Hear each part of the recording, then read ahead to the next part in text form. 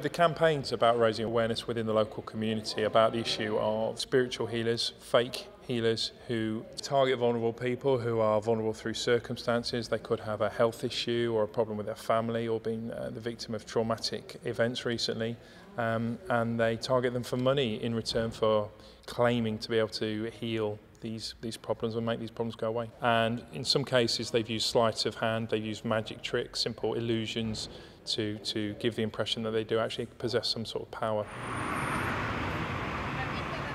It ruins their lives financially because they probably have given tens of thousands of pounds to the perpetrator. It gets them into a debt because the perpetrators are asking for more money.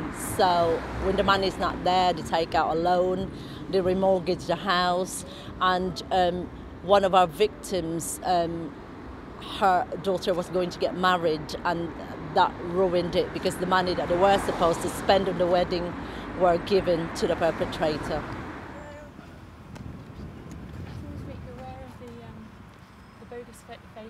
To change the thinking, it takes a lot of time, and many Asian peoples from generation to generation strongly believe in these sort of things, and that's why they believe in this sort of system back in their country where they come from.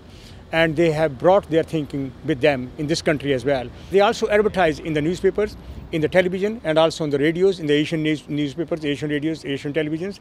And people start thinking that whatever they're saying, that's correct and that can happen. If you got any problem, these people can't solve your problem.